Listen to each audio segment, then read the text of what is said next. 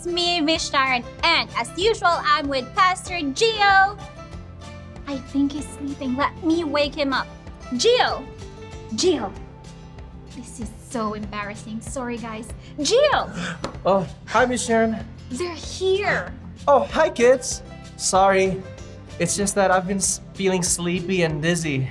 Oh, no, are you sick? No, I'm not sick. Okay. It's just that I haven't been able to eat all day, and so I feel sleepy and so lazy. Oh, that's why. Well, thankfully, I have some water here. Don't worry, I haven't drank that one.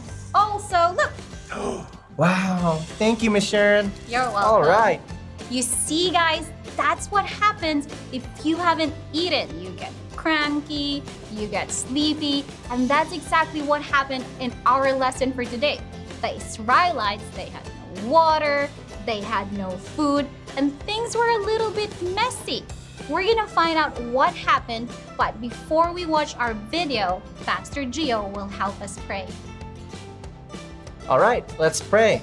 Let's close our hands, close our eyes, and let's pray. Heavenly Father, we just thank you for today. We thank you for all the blessings that you have given us. We thank you for health. We thank you for the food and shelter. We thank you for our family and friends. We love you so much, Lord Jesus. In Jesus' name, Everybody say, Amen. Hey guys, let me tell you what we've been up to. But first, let me introduce myself. My name is Jakub. I'm an Israelite, lived in Egypt all my life, born and raised there. But enough about me. I want to tell you what has been happening to all of us. We were just in Egypt, right? Being slaves, and man, it was tough. Then awful and crazy things started happening. There were frogs everywhere, water turned to blood. I know, right? And before I know it, we were out of Egypt. We even saw the Red Sea split. There's just been one mind-blowing thing after another. Now, here we are with Moses. He's our very leader, very godly man. He says he will be going to the promised land. Moses led us away from the Red Sea. When we could not find good water to drink, some of us started to complain to Moses. Then God told us, "If you obey me and do what is right, I will not punish you like I punished the Egyptians." Then we came to a place called Elim, where there was plenty of water, and we kept there for a bit. As we journeyed, we ended up in the wilderness. So some of us started complaining.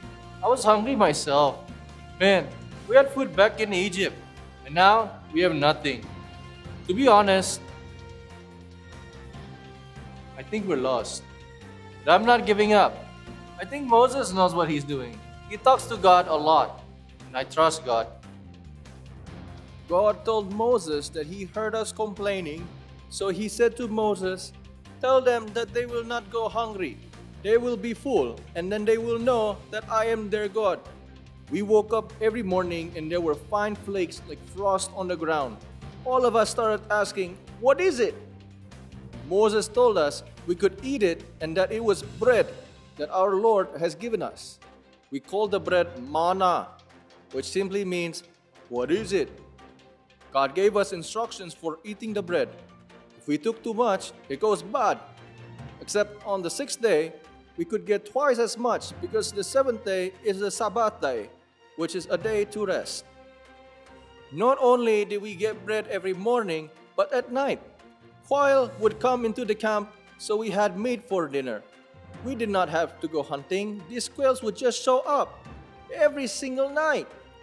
Like how the manna would appear every morning. It was incredible.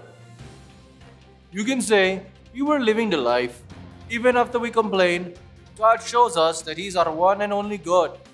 He gave us food every day for free. But some of us are just hard-headed. I'll tell you a secret. I think some of us just don't trust God. I don't know what proof they need. But now, Moses is upset. We have just been walking and camping. I think we really are lost.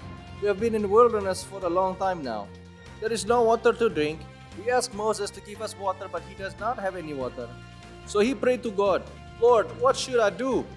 Then God showed him a rock and told him to hit the rock with his staff, and water came out of it. We drank the water, and once again, we knew that our God is with us.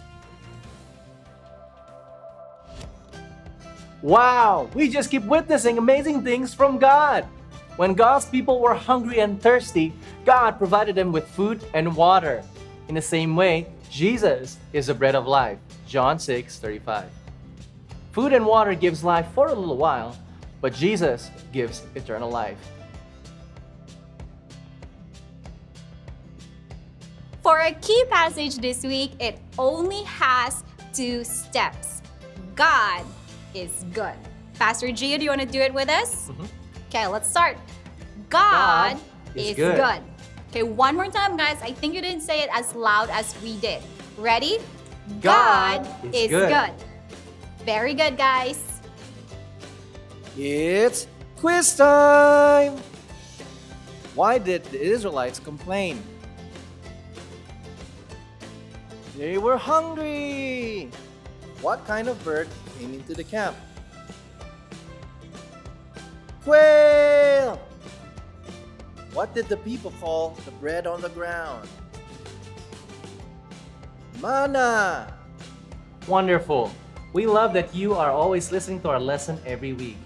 I love our lesson every week. how amazing is our God. We hope you guys enjoyed it as much as we did, and we'll see you again next Sunday. Don't forget, this afternoon, you guys are gonna have your Zoom classes, so click on the link below so you can join us this afternoon. But for now, we're gonna close in prayer. So put your hands together, all eyes closed, and we're gonna pray.